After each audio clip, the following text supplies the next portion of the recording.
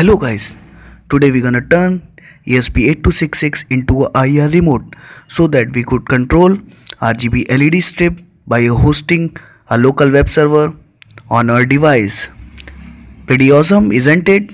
So let's do this.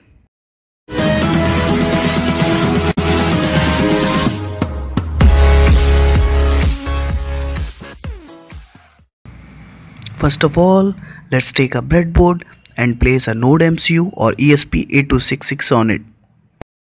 Now take a IR LED and connect the positive pin of the IR LED to the D2 pin of the Nodemcu, and then take a 220 ohm resistor and connect the negative pin of the IR LED to the ground via a 220 ohm resistor. Now let's connect the cable and program it.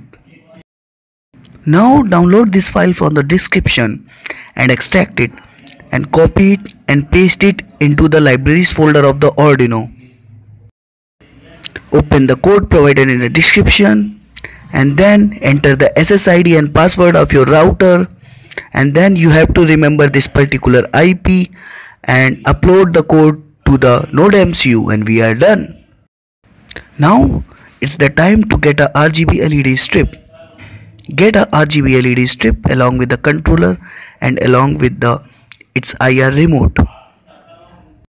Set up your RGB LED strip, connect the adapter, turn on the power, take your remote and test it.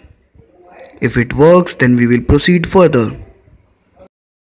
Now take out your Nodemcu and place the IR receiver of the RGB LED strip controller near to the IR LED of the Nodemcu. Make sure your device is connected to the same network as Nodemcu.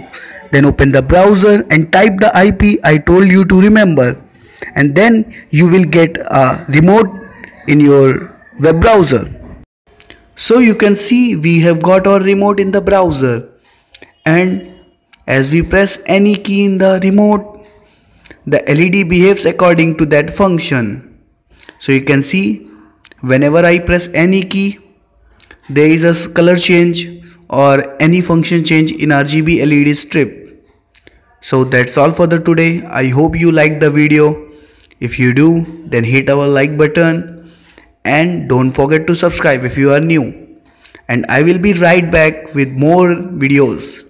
So till then, like, share and learn. See you next time.